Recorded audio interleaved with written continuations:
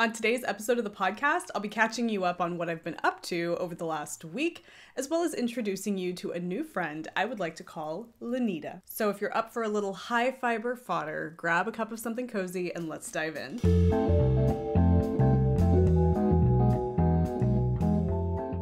Hello, and welcome to the Wool Needles Hands Knitting Podcast. My name is Taylor, and I will be your host. I'm coming to you today from Henderson, Nevada, which is a small city outside of Las Vegas, Nevada, in the Southwest United States.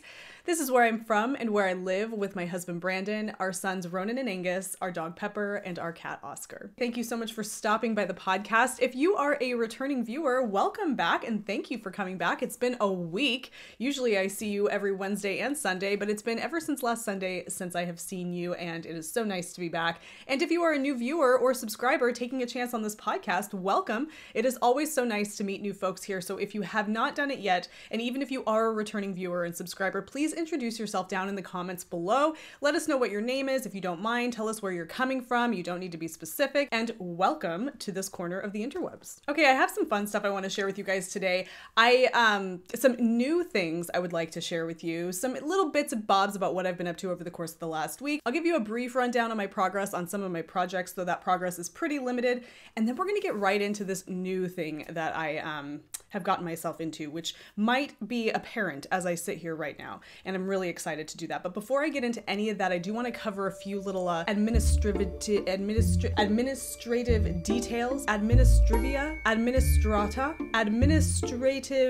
stuff. Because we have a knit along coming to the channel and to the Instagrams here at Wool Needles Hands. And that is the, what is it? I know my hashtag. Hashtag Break the Curse Knit Along, or Break the Curse KAL. This is a knit along that we are running here on the channel and over on Wool Needles Hands on Instagram, where we are knitting a sweater for our male significant other or some special man in our life. Now, I'm pretty, when it comes to knit alongs and things like that, I'm easy. I want you to join in if you have reason to knit the type of thing that we're knitting. Whether you have a significant other or not, it doesn't matter. The purpose of this knit along, though, is that we are knitting sweaters for guys, okay? Whether, men, guys, dudes, whatever you want to call them, we're knitting sweaters for the male form. That's what we're doing in this knit along. If you would like to know more about this knit along, if you would like to get involved, check the community tab here on YouTube. I posted about it, and then head over to Instagram. You're going to want to find this photo, and that's going to tell you everything about the knit along. If you want to know why I'm referring to or calling it Break the Curse, you can kind of Google this, I guess, but there's this whole thing about how if you're in a relationship with somebody and you begin to knit a sweater for them, you're cursed to have the relationship end on you before you complete the project. It's so silly. Okay, the next order of business that I wanted to mention is that Fiber for the People, my hand-dyed yarn business, is having a shop update this Saturday at 10 a.m. Pacific Standard Time. The collection I'm bringing to the shop is inspired by moody contrasts, and I am also bringing back the beloved colorway Endor, so you definitely don't want to miss it. You want to be to the shop a little bit early so that when it goes live, you can be there to see what's available, take your pick, check out, and all of that. Please come see what's available. I would love to have you there to shop the update. So that is coming this Saturday at 10 a.m. Pacific Standard Time. Okay, I took a little break from the midweek ramble last week because I felt like I needed to recharge my batteries just a little bit and almost more or less recharge my idea batteries, which sounds absolutely ridiculous. I have so many ideas for midweek rambles, but I needed to give myself some time to kind of process a few of them, read through the tip line ideas that you guys are submitting, because as you know, the midweek ramble topics come from your submissions. And so I needed to kind of root through that and figure out what I'm going to be doing for, the month ahead of us. And so it was kind of nice to take a little bit of a break, but taking that break from the midweek ramble also afforded me some time to do something that I had been meaning to do for a little while now. And that is de-stash some yarn and some notions and some tools and things that I had that I no longer had use for and that I really needed to let go. And not only did I sell some skeins of yarn, lots of skeins of yarn, I also sold my Ashford E ball winder.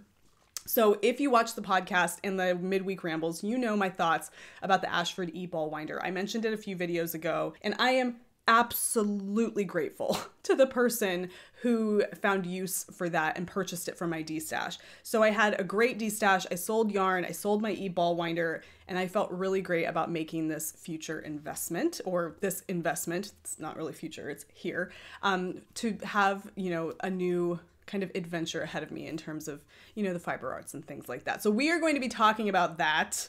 I'm skirting around it right now just because I want to save it to the end of the episode, but we are going to be talking about that. But that was something that I did over the course of the last week, is I de-stashed my yarn. But I also want to give you a quick rundown of my projects. This is a chatty one, and I feel like I knew going into this episode of the podcast that I just didn't have a ton of like progress to share with you. But that's okay. Let's go ahead and do a quick blow by blow of where I'm at right now with my current projects. Now, I've been working on these kind of bit by bit over the course of the last week, so not a ton of progress has been made on any one item, but I'm going to show you anyway because it's fun. Okay, so these are my socks for Dad, and I don't remember where I was last time I showed you, but here we are. We're getting there, guys, inch by inch. It is coming together. And they're really cool socks. I'm digging them. They're taking me a long time. I mean, like, I don't, it's because I'm not working on them, you know, as the only thing I'm working on. So it just takes me longer. But I also kind of think too, that heavier weight of yarn is a little bit more of, I don't know, it feels like you're sludging through it a little bit. It's not uncomfortable, but it definitely just feels a little bit more heavy. And so working on the stitches on that just kind of doesn't always feel like it flies. It feels like it slows you down just a little bit. But all that being said, I do enjoy it. This is all I have left of each of the balls of, well, this is, this is each 2 balls of Patons Kroy because I'm knitting these 2 at a time. So each of these was a whole ball of Patons Kroy, and I have this much left of each ball. That absolutely should be enough to finish my sock, but if it's not, I did purchase an extra ball of each. But yeah, I think I should be fine. So those are my socks for Dad, coming along, making progress. All good things. I don't know when these are going to be done. They're going to be done though, because I need to give them to my dad so he can warm his toesies with some new socks. Okay, the next thing I want to share is my Frankensweater. As it show, words will come. This is going to stay the Frankensweater. I'm not going to change the name. Because I can't, because whenever I go to reference this, I'm just calling it my Frankensweater. It just comes naturally to me at this point. So whether or not it maintains that kind of like aura, or I don't know if the name continues to fit, it doesn't really matter to me because Frankensweater is just the first thing that I think to call it. So that's what it is. If you would like to know more about this sweater, and if you're just tuning into the Wool Needles Hands podcast and you don't understand why I'm calling this the Frankensweater, go back and binge watch the last like 5 episodes of the podcast and you'll follow along the journey of the Frankensweater, and it's quite fun. It's a good one, so you won't regret it, but there's reasons why I'm calling it the Frankensweater. But it's gone through this guy's gone through some stuff. It's seen some business. So here we are. This is where I'm at right now. I finished the bottom hem is finished. No, it's not. It's not finished. I'm done knitting it. It's knit to the length that it's going to be. And what I'm doing right now is a 3-needle bind off. So there is no longer a ball or 2 balls of yarn attached to the sweater. There's only enough yarn attached to the sweater to execute a 3-needle bind off. And the reason why I have this little ball of it here is because in order to do a 3-needle bind off, you need to have enough yarn to wrap the circumference of the base of your sweater 2 to 3 times. And so that's why I have this. Now, a 3-needle bind off is going to give you a nice tubular bind off. It's like the tubular cast on of cast offs. And it is absolutely not complicated. There's nothing complicated about it. It's actually quite enjoyable. You feel just like you're sewing it. You're sewing, like that's what you feel like. You're just hand stitching, which is what you're doing. It's like a sewn bind off almost. You're Kitchenering your stitches together. And the steps that you have to follow to do a 3-needle bind off is very rhythmic and easy to memorize. So there's absolutely nothing complicated about this, but it takes a long time. I started this, I don't know, I started it not yesterday, but the day before, and I've only been working like 3 or 4 inches and then I set it down because it takes a long time. And another reason why it takes me a lot longer is because I'm pairing Surrey with a skein of a strand of Lion Brand Fisherman's wool here. So that Surrey, when it comes to sticking your tapestry needle into the stitch, oh goodness gracious, hold on. When it comes to executing the sewn bind off, having this like little strand of Surrey here kind of complicates things a little bit because it sticks to absolutely everything. And so, like, I don't know, I'm going to see if I can do it and give you an example of what I mean by that. So I'm just going to let this yarn fall to the floor. And it's not only that, you have this long length of yarn. So when you're stitching, you know, doing like essentially like a Kitchener stitch, you're pulling all of this yarn through the stitches, and it's inevitably going to get caught up when you're working with Surrey, because that shiz is sticky as all get out. So yeah, so here we, okay, so I'm gonna do, I'm not trying to show you how this operates. I'm just gonna show you what I mean about pulling the yarn through.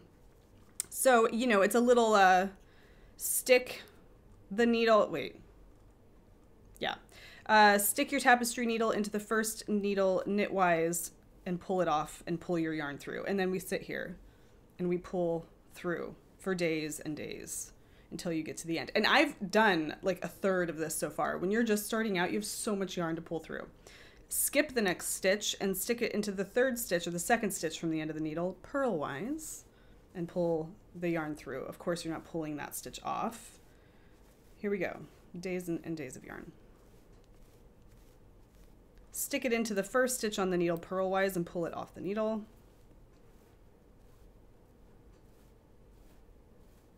I know fiber is getting in my coffee right now, which is going to be amazing later. Okay, and then stick it up between the two stitches. Stick it up between the two stitches on the needle. Twist it around and stick it back through the second stitch as if to knit. Don't worry if this is all just flying right over your head right now. This is not intended to be a tutorial. I'm just kind of showing you what this looks like. And there. We have done, how many did I just bind off? 2 stitches? I just bound off 2 stitches. All of what you just saw, I bound off 2 stitches. So when you're thinking about binding off your stitches and how quick it is to just bind off, what I just did now was only 2 stitches worth of bind off. And you're going to continue to do that for however many stitches I have on my needle right now for the hem of a sweater. So, you know, I'm just taking it slow. I've gotten to the point with the Frankensweater, we know each other well. We're good friends. We don't need to like rush anything. It's cool to just chill and hang and have the Frankensweater around as an incomplete project for a little while. Because, you know, the weather, it's warming up. This sweater's not going to be very practical in about a week or 2, so it's fine. It's cool. I don't need to rush through it, and I'm okay with that. So I'm just going to go ahead and stick my tapestry needle through the fabric of my sweater, because that's what I've been doing. I don't even, like, what did I even do any of this for? It's just, it's a mess. So you just have to embrace the mess. Story of my life. But that is the Frankensweater. And because if you know about the Frankensweater, you know that I adjusted the length. I shortened it a little bit, and that adjustment has been great. I will try it on after I finish the bind off, so I'll show that on the next episode of the podcast when I actually have some sleeves. But it has been really helpful, that raising it up a little bit and having it not cinch in at the waist or at the hips as much has been really good for the design. It just looks a lot better. So I'm really happy I made that choice. So that's where we are with this. We're in the midst of a 3-needle bind off. Okay, we're gonna switch positions now and move over here to my next project that I'm going to share with you today. Now, first things first, I am the mother of 2 children, and they are healthy, happy little children, and they were healthy, happy little babies. And I know that a heavy woolen blanket with holes in it is not suitable for a baby as a baby blanket, in terms of like wrapping the child in it, or I don't know, any application where the child is directly involved with the blanket in such a way that they might get tangled in the blanket. So we can just get that out of the way. So I know that that is not a good idea.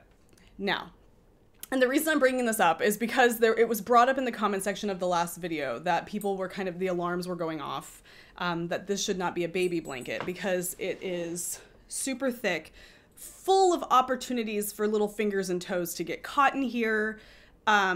It's not ideal, like, baby blanket material. Yes, I get it. And I appreciate you being concerned. Let me clarify the purpose of this baby blanket. When I set out to make this, a few things I was thinking about. I needed something that would get worked up pretty quickly, so I needed some heavier yarn. I also wanted something that could lay over the back of a rocking chair because the mother in question is very particular about the decorations and she wants everything to be just so and very kind of glamorous. I wanted some, not glamorous, but, you know, just really beautiful. I imagine if you've seen Father of the Bride Part 2, where the daughter and the mother are both expecting babies and they make that like baby room for the mother of the bride, her baby. It's just like this amazing, you know, super luxe baby room. Well, that's kind of what this baby room is going for. And so I wanted some kind of like accoutrement to the baby room that would be luxe. That could be not necessarily for the baby, but for the mother, but it's part of the baby room. Anyway, it was going to be a gift for an expecting mother. And when I'm knitting a blanket for an expectant mother, the phrase baby blanket just comes out. Okay. So this is not a swaddle blanket and it's not even a crib blanket because I wouldn't expect this to be something that somebody would want to put a baby in a crib. It's heavy and hot and all of that. What this is going to be, if I had to really give you a name for this, is I guess I would call this like a nursing lap blanket because I was visualizing her nursing or feeding the baby, however she plans on doing that, on a rocking chair and having this maybe laid over her lap, baby on top of it, something keeping her cozy while she's doing this thing in the middle of the night when she probably would far rather be getting some sleep. Just something comforting for the mother. Listen, it's going to be okay. It's going to be fine. But that was my plan for this really cozy, warm blanket, is I wanted something really cozy and warm to, you know, decorate this baby room and add a little bit of an extra softness, a soft touch, a cozy kind of hug via a hand knit blanket. So that was my intention. But here it is. This is what I have so far of my cozy blanket for mummy, lap nursing blanket, whatever you want to call this. This is what I have so far, and I absolutely love this. And so it's going to look just beautiful over a rocking chair in the baby room, or really anywhere she wants to put it. But the colors are intended to go with, you know, her baby room decor. But yeah, it is so nice. I actually really love this yarn. This is by Loops and Threads. It's a brand that Michaels sells, and it is 80% acrylic and 20% alpaca. And that's a really nice blend for something that's going to be in your home that you really need to have some washability there. I just really like it. It looks really nice too. You can see those alpaca fibers shining through there, giving it a really nice halo. It's a really beautiful yarn, and the available color options are nice as well. Making good progress on that. Does this candle in the corner make you nervous? I know that some people think that I'm very cavalier with my candle and all of the things surrounding the candle.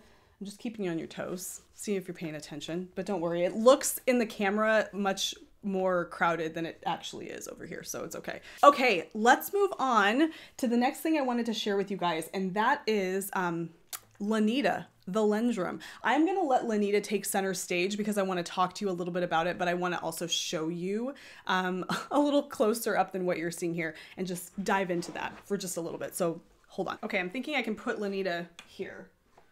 So, whoops. Yeah, I don't know how this is going to work. All right, there's Lenita. So I don't know if you noticed, but Lenita is a spinning wheel. She is a Lendrum double treadle spinning wheel. Is my face even about? Yeah, okay. She's beautiful. And I want to turn her this way because I feel like this is the proper way to look at it from like an outsider's perspective, you know, like the person on that side of the spinning wheel.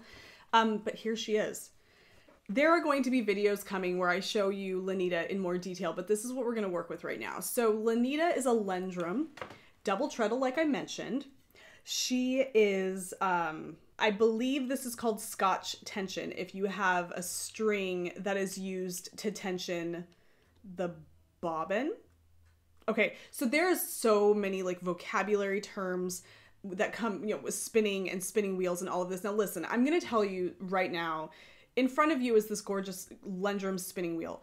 Behind the said Lendrum spinning wheel is an absolute amateur who knows very little about what she's doing, but she is so ready to learn. So I am going to talk to you about things that I know very little about. So you just have to know that going forward. I'm a newbie completely, and I'm excited about it. But anyway, so this is the new spinning wheel. I don't really know what benefit it is to have it sitting here, but this is it. Here she is. I'm going to set her back over here. Excuse me. Okay. There you go. Lenita, there. Okay. So I have been wanting a spinning wheel for a long time, but I just couldn't justify making that purchase. For whatever reason, it just never felt right. It was never the right time. Well, I've been watching a lot of Tashiana over on Stitches and Starlight. She goes by Tazhi, and she did a whole series for Vlogmas talking about spinning, and that's kind of like a big part of her channel and her podcast. I mean, it's a knitting / spinning podcast. If I had to categorize it, it's fantastic. But her Vlogmas was a lot of spinning related content that was so fun, enjoyable, and enlightening to watch, that as I was listening to her talk about all of this and just like her approach to the craft, which was very grounded. She never like dumbed down what she was talking about, but she was definitely coming at it from a place of, I don't really know how to explain it. There's nothing pretentious about the way she was describing anything. It was just very down to earth. I don't know. It was really like I could listen to her and not know anything about the things she was saying, but for whatever reason, it felt approachable to me.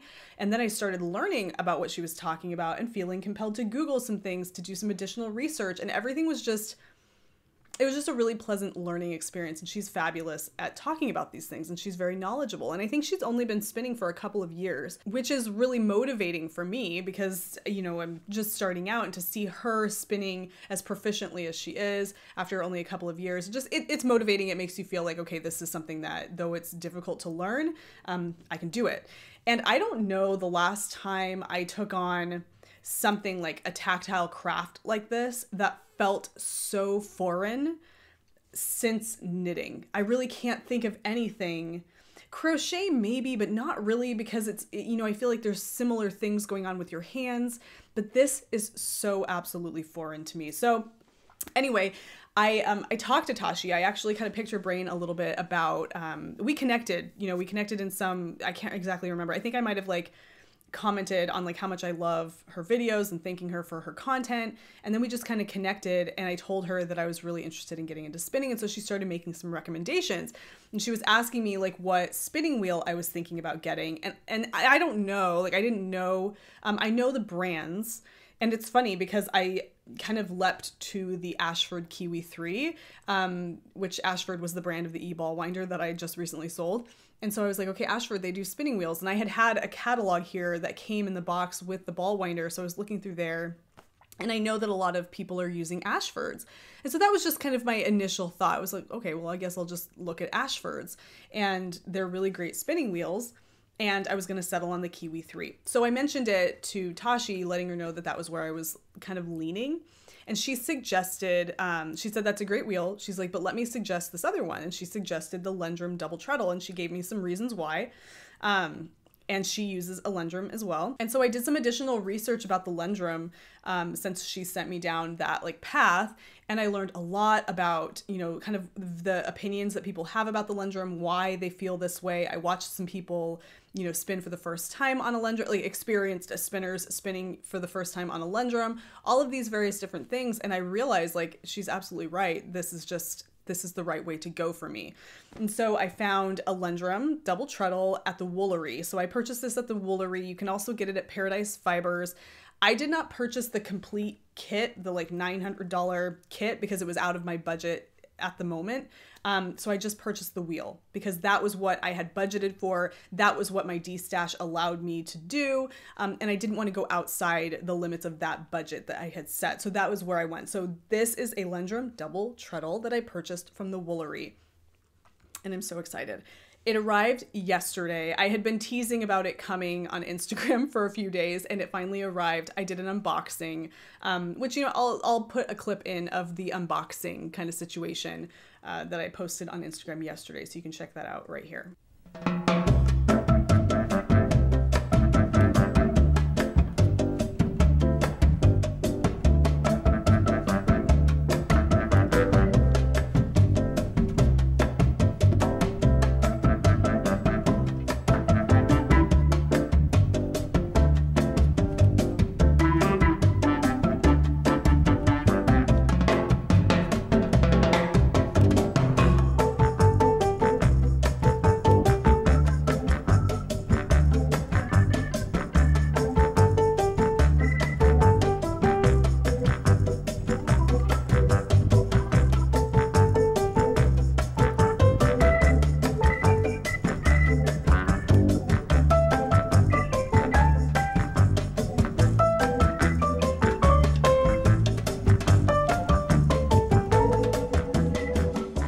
Okay, now prior to getting this, I was watching a lot of videos, Tazhi's videos, of course, but also her videos are not necessarily like how-to videos per se. They're more just like why and what and discussions of spinning in general. And then of course she drops some like really golden tips in there as well. So you can learn so much from her.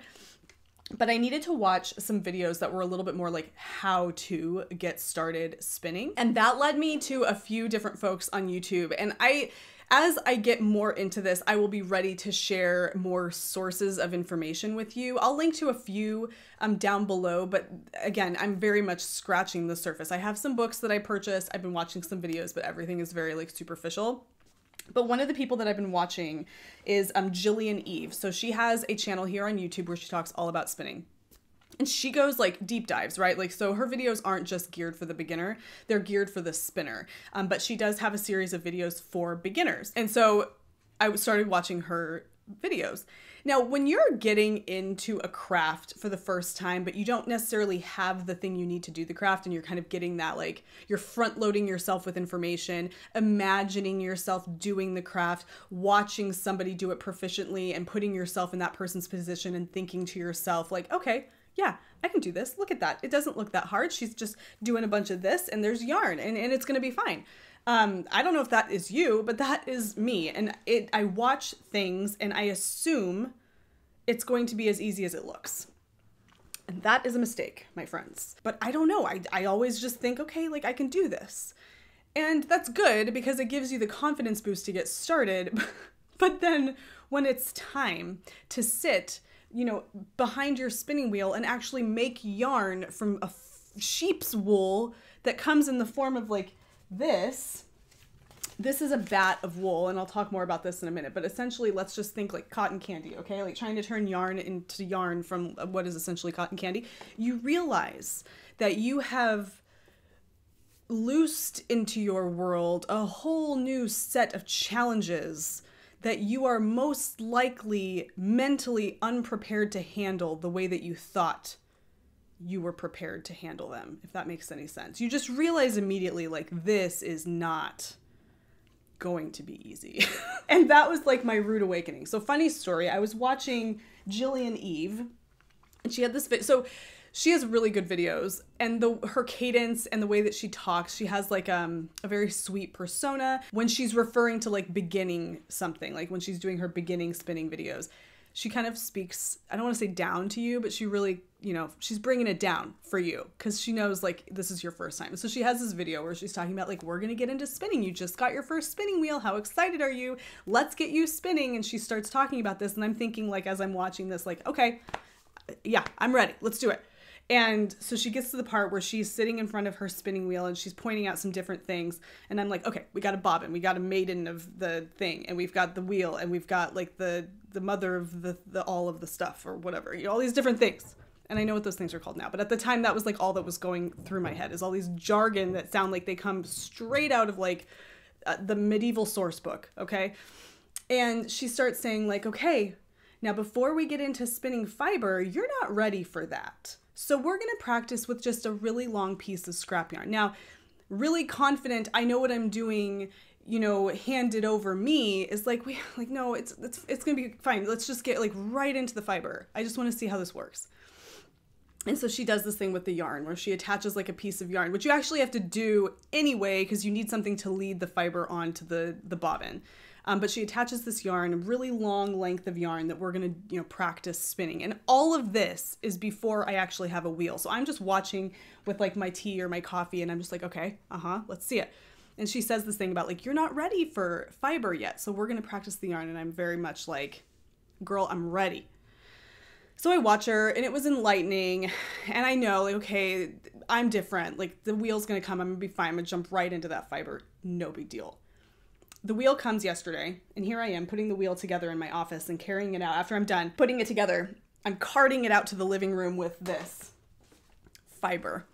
And actually this yarn as well. It's just some woolly yarn that I had because I knew I needed something to start it off. And I'm like, okay, we're going to get into some fiber spinning. I set my wheel down. I'm in front of the wheel.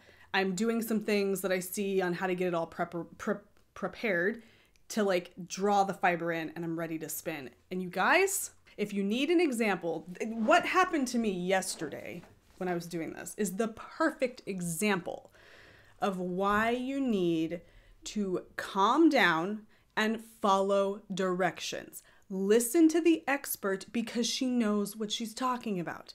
I started trying to spin fiber and I failed miserably for a couple of reasons. The first reason, I had my drive band affixed to the smallest whirl when it needed to be affixed to the largest whirl.